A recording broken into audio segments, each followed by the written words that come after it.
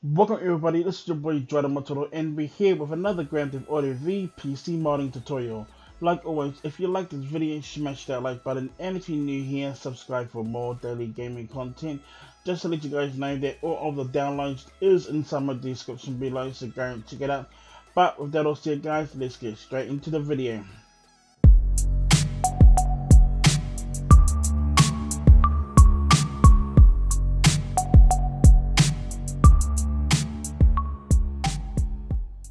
Welcome back guys. This video is all about on how to install add-on vehicles inside your GTAV PC modding folder. So we're going to get straight into it guys, okay? This video is going to be nice and fast and quick, so let's get straight to it guys. All you got to do guys is make sure you have all the requirements installed first inside my description below. And once you guys finish with that, download this folder, okay? I will leave this website inside my description.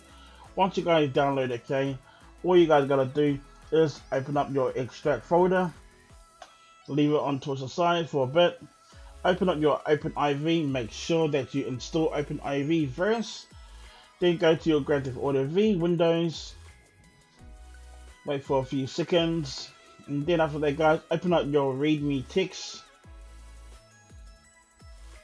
and then copy the code that is inside here guys. Copy the code, and then now all you guys gotta do is quit over there. Then now right click on your Grand Theft Auto V game and open file location. Go to your mod folder, go to updates, go to 64 and go to your DRC packs. Drag the folder that is inside the extract folder inside your DRC packs. Then close your extract folder guys, go back to your GTAV main directory, right click and refresh, and then quit out of there. Go to your OpenIV, click on edit mode, yes.